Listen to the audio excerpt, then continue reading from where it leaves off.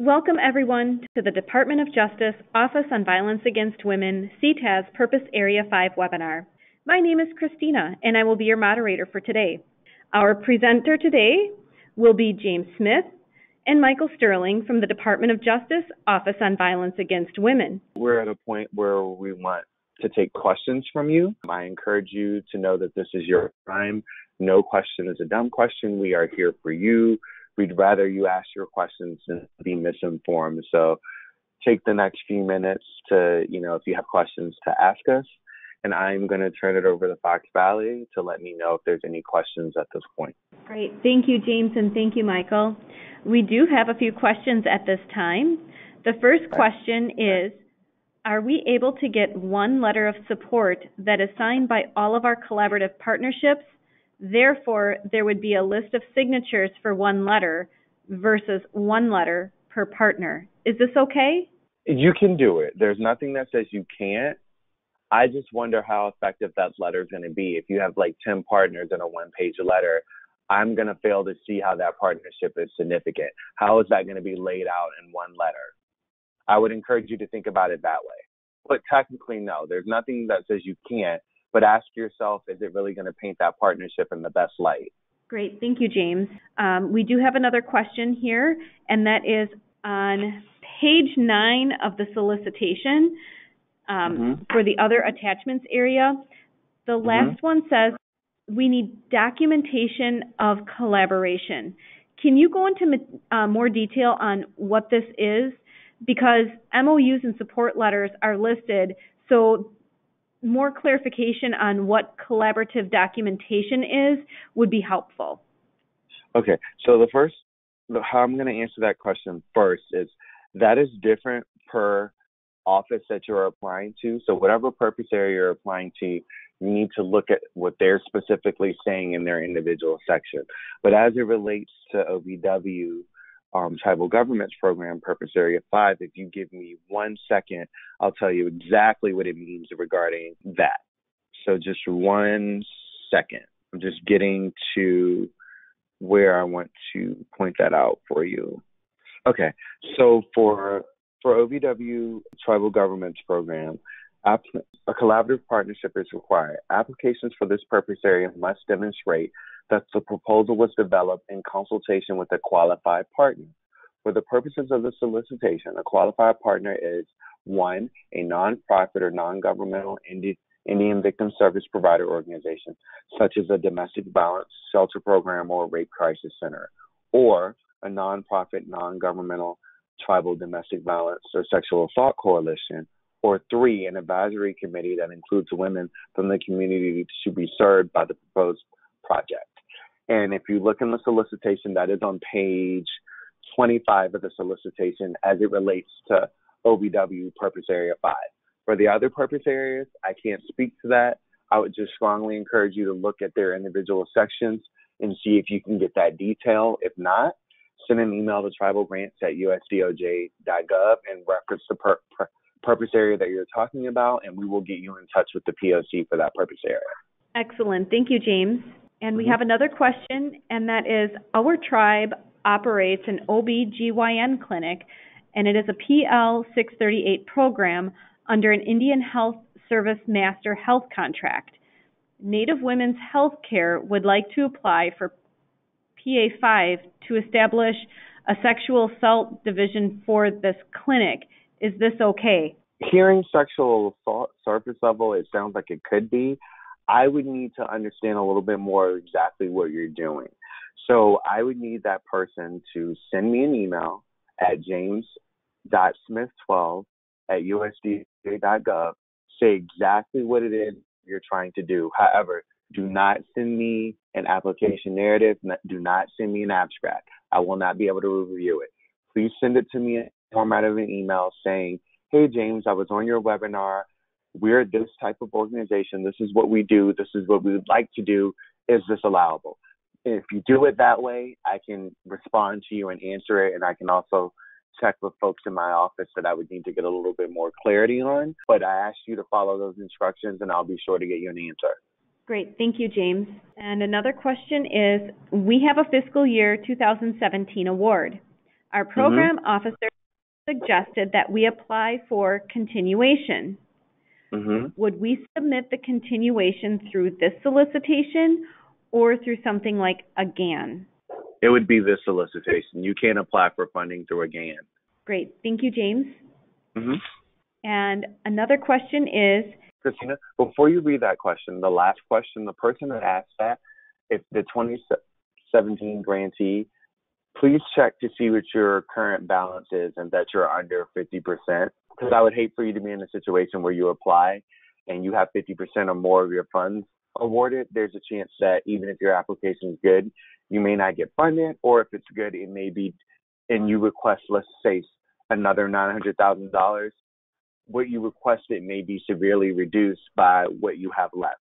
So just do your due diligence and see how much money you have left and see if you're at an acceptable level before you go through the hassle of putting all the work into a new application.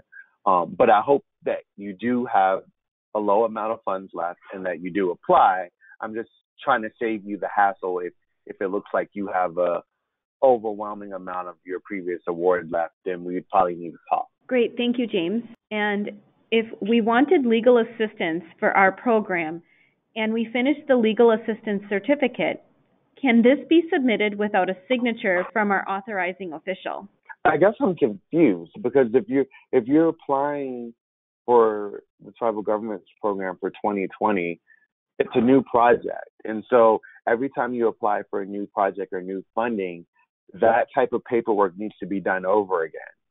So it can't be a situation where you have a 2016 or 2017 award or even earlier, and you're saying, we want to do, maybe if it's a continuation situation, we can talk about it a little bit, but I still think you're going to need to submit another letter for legal assistance because it just needs to coincide with the funding that you're getting for the new year.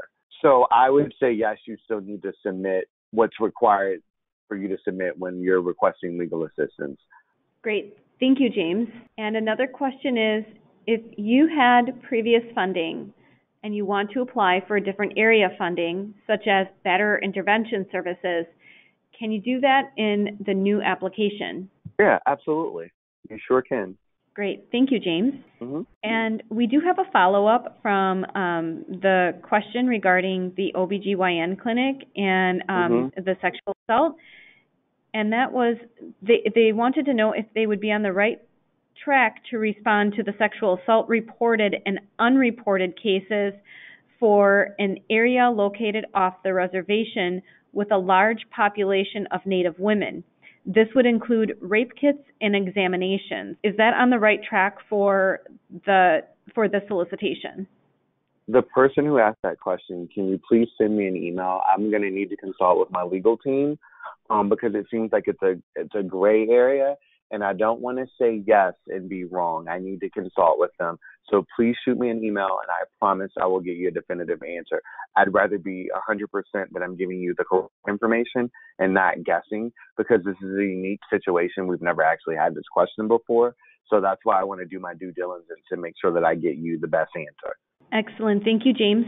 And another question is, if we wanted to connect survivors to culturally based services or ceremonies, such as a sweat lodge, are we able to use funds to engage with community elders who already currently have a lodge in the works and pay for the upkeep and time the elder service provides, or the elders provide?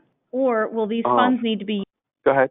So they're looking to see if they can work with their community elders who already have the lodge and pay for the upkeep and time, or would they need to use the funds to build their own lodge and pay for that upkeep? Well, we've done things with sweat lodges and healing circles and things of that nature. Michael, is there anything you want to say on that? Like, is there a preference, or it can be done either way? Like, what's your thought from a GFM standpoint? Even with that, it's kind of have to see the comparison. I don't think there is an issue with renting it out if it's in the community, especially if it's already there. It's kind of like probably useful. It's probably better financially to just rent it out, especially if it's going to be utilized within the community. If the tribe doesn't have one at all, you would just need to provide just more, supported documentation and kind of comparison and kind of a detailed breakdown on the reasoning to build one instead of renting it. And I'm guessing like one reason would be if there isn't one in the community. Mm-hmm. Yeah, so I wouldn't see a problem with it financially as long as it's not like an obscene amount. And I guess also the tripartite should do at least a bidding for the sweat. Of course, if your community only has one, then that's what it is. But if the cost has to be reasonable. It can't be an enormous amount for rent. Great, thank you, Michael and James. And another question is on past solicitations, the abstract was required. In this current solicitation, there is no mention of abstract that I could find. Is the abstract needed? Yes, it is. And where you're going to find it is there's a document called the application cover sheet. If you open that document up, there are very strict and detailed instructions on how you are to do an abstract. The abstract is mentioned in that document. In that same document, there's also an additional question that you need to ask. You need to use the document, the application cover sheet, to address the question and to write your abstract. Do not use your own format. Use the template that we provided. The template is required. Great. Thank you, James. Mm-hmm. And we have another question. Is it in our best interest to acknowledge in our application that we did not spend what was anticipated and share why and how we changed the program to reflect what the next 3 years would look like? I'm a little confused on that question because it sounds like be a current grantee that seems like they have a lot of money left over. So I'm trying to get some context behind it. Like I would need more to be able to answer that question. It's very vague. And we'll send a follow-up to see if we can get some additional clarification. Okay. And we do have some clarifications from the previous question. They're providing clarification that they had awards funded in 2017 and that they have spent approximately 70% of that award. Oh, well, I mean, they're in good shape. I mean, that means that as of right now, they only have 30% of that award left, and I have no reason to think that by March 31st, which is after the solicitation closes, that they'll have even more of that spent down. They're already under the threshold, so they're good to go. Okay, great. Thank you. Let me just clarify, though. In saying that, I'm meaning you're good to go to apply. I'm not saying that if you apply that you're going to get. I just want to be very clear about that. Great. Thank you, James. And just a few more reminders that programmatic or general assistance with solicitation requirements can be, you can reach out to the Response Center. That's 1-800-421-6770 or email tribalgrants@usdoj.gov. And the Response Center's hours of operation are Monday through Friday, 9 a.m. to 5 p.m. Eastern Time. And for technical assistance with submitting an application in GMS, please contact the GMS Service Desk at 888-549-9901, and that's option 3, or email gmshelpdesk@usdoj.gov. And the GMS Service Desk is open 24 hours a day, 7 days a week. James or Michael, do you have additional information or tips that you would like to share as everyone prepares their applications? The only thing I would add is just a few things. You guys are coming into the home stretch for those of you who are seriously considering applying or already started. You need to start dwelling down and getting these applications prepared. Do not wait till the last night to fill and do your application and submit it. I will repeat that again. Do not wait. You typically make mistakes. Like I've seen mistakes where people will submit a Word document, their narrative, and it's a track changes version, and it has all these comments and editorials.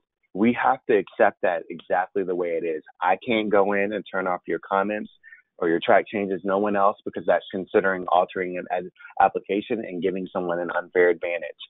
So know that how you turn your materials in is exactly what will be turned in and reviewed. Make sure that you are turning in a completed budget, a project narrative for each purpose area you're applying to, and also make sure that you're submitting your tribal and community justice profile. If you are missing any of those things, you run the severe chance of not being considered or even making it past BMR. So I reiterate, there are 3 things in the solicitation that are starred that are absolutely required. Tribal community and justice profile, a budget with the budget narrative attached to it. And if you're applying for COPS, that would also include the demographic form, but for COPS only.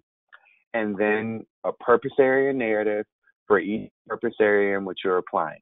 So what I mean is, if you decide that you're going to apply to purpose area 5, 1, 6, and 7, there needs to be 4 different project narratives, not just one.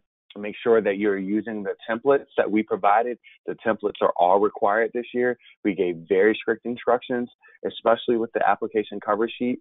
It gives very good details and writing prompts for how you are to do the abstract. Please follow the writing prompts and just fill in the necessary information. We did it that way because it gives us guided information that we needed, and we also wanted to make it easier on you.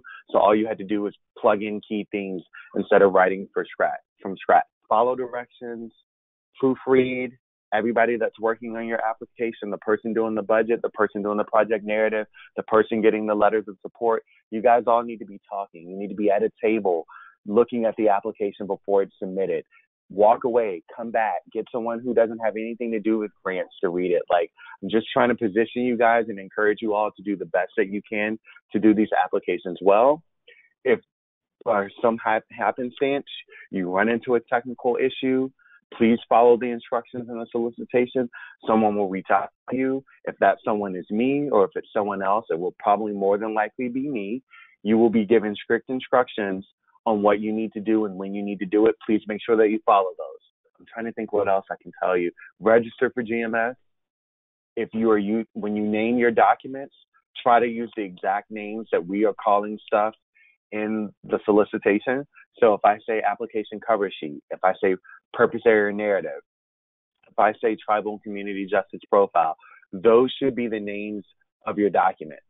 And if you want to even do us one better, let's just say URAC tribe. You can say URAC tribe, purpose area narrative for purpose area 5. Like, you can make it even more specific. The more specific, the better, but we shouldn't have to be guessing what the documents are. I'm trying to think what else. If you are submitting a tribal resolution, if you're a designee, again, make sure it's signed, make sure it has all the required information in there, make sure your budget looks good, the calculations add up. Join the checklist webinar on Thursday. It's the last one. If you can't think of any questions now, come to that webinar prepared. I'll be on there along with a lot of other folks. Look at the application quick start guide, refer to frequently asked questions. I will tell you that we often get questions about the page limits. COPS is the only office in which there's 8 pages. Everybody else is either 10 to 15 or 15 pages. So, pay very close attention to that. Use the timeline template. Use that. If you're only applying to one, delete the rest of the purpose areas out and only include the purpose area in which you're applying to. But it's very important that you follow those templates to a T. We have them set up that way so that you're not leaving out important information that we need. Again, just don't be afraid to ask questions. We'd rather you email us and call us. I'm going to tell you, to be honest with you, email is much better. It's just much better to email to ask your questions, because if we're in meetings or things, we can do 2 things at once. But if you try to get us on the phone, we may be in a meeting and we can't physically talk at the time. But again, just proofread. And hopefully most of you have already started a good portion of your application and you're not going to wait till the last minute. And also, if you have more than one application submitted in, we're going to take the most recent one submitted. So make sure that it's completed. I'm trying to think of anything else. I think I'm out of information, but I do wish each of you the best of luck. We look forward to receiving your applications and reading them and reviewing them, and just encourage you to work very hard on those and to read the solicitation. And I think on that note, that's all I have to say today. Thank you, James. And we did just receive another question. Okay. And that question is, do we need to cite our sources? And is there room for a reference page, or how should we include our reference and citations given the the page limitations? I personally think it's always good if you're quoting something or copying something to give appropriate credit where it's due. But there's nothing to say that you can't create an attachment that says references for my purpose area narrative and include that. There's nothing preventing you from doing it. Great. Thank you, James and Michael. Mm-hmm. And were there any final comments that either of you would like to share? Nope. I'd just like to thank my colleague Michael for being on all these calls with me and doing a great job. He is a wonderful resource for the applicants who have potential questions. And if you become grantees, he's even a better resource. So thank you, Michael, for partnering with me through this webinar series. I really appreciate it. And I'd also like to thank Fox Valley, who puts this on for us every year. I appreciate your help as well. No problems. Thank you. Well, thank you so much, James and Michael.